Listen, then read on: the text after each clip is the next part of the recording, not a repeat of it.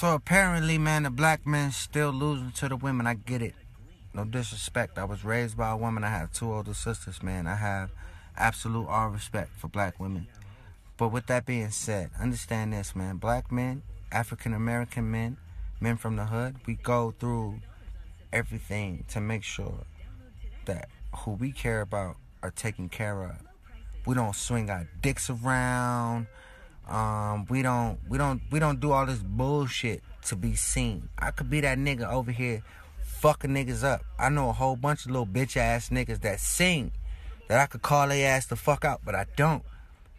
And understand this. I got daughters, man.